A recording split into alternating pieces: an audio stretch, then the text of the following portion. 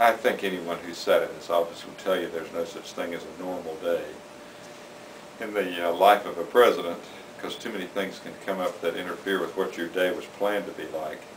But it's everything from meeting with people on a regular basis, meeting with committees, meeting with various groups of your administration, and then lots of telephone calls, lots of paperwork, and most of all, trying to deal with people in a positive way to represent this college. It is a blessing and a privilege to be able to serve in this capacity. So I would say every day is exciting because you never know what's coming. I would have to say I don't know that there are huge differences between the students when I was a student here and the students today in terms of their general approach to life. We're Christians, we're trying our best to serve the Lord, and our commitment is to Him. So I think they're basically the same in that regard. The differences, of course, would be in terms of the backgrounds and all the things and conveniences that are available to us today, and the expertise that these young people bring in computers, IT areas, which we didn't have back in my day. But otherwise, I think there are many, many similarities. Well, this president eats some pretty special food because I'm trying my best to stay healthy. So I eat normally a Juice Plus shake sprinkled with brewer's yeast. Then I have a handful of vitamins. My father is 97 years old, doing great, mentally, physically, and every other way, so I'm following his footsteps.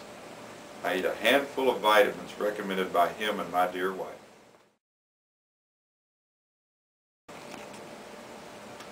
I would say the biggest challenge has been looking at the bigger picture, looking at the broader picture, realizing that you are directly responsible to many more constituents than I was in my other roles. Though it was pretty broad-based as Vice President and Academic Dean, this is much broader.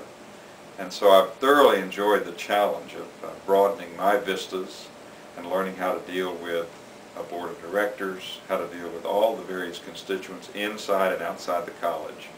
That's been the biggest challenge, but also the biggest excitement and thrill for me.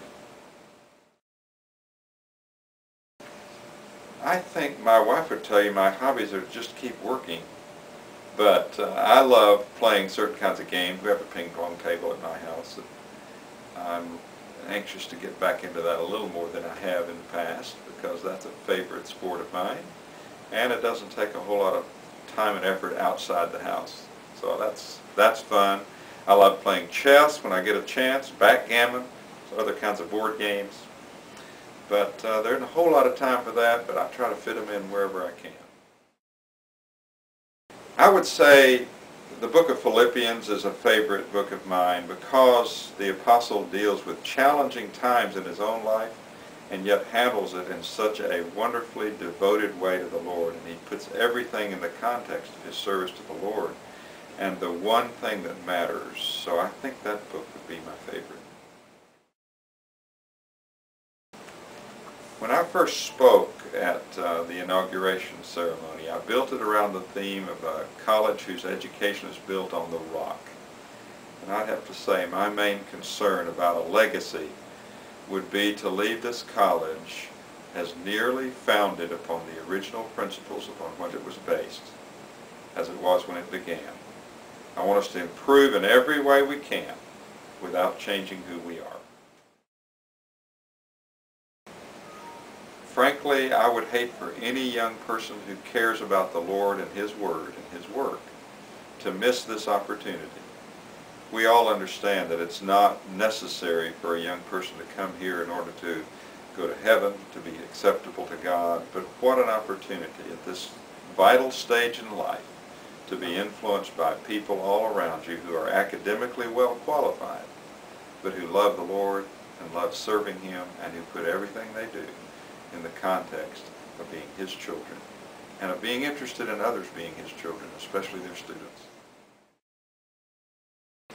We're delighted you're watching our YouTube channel, and we hope you've learned some things through this opportunity that'll tell you a little more about our school. It's a wonderful place.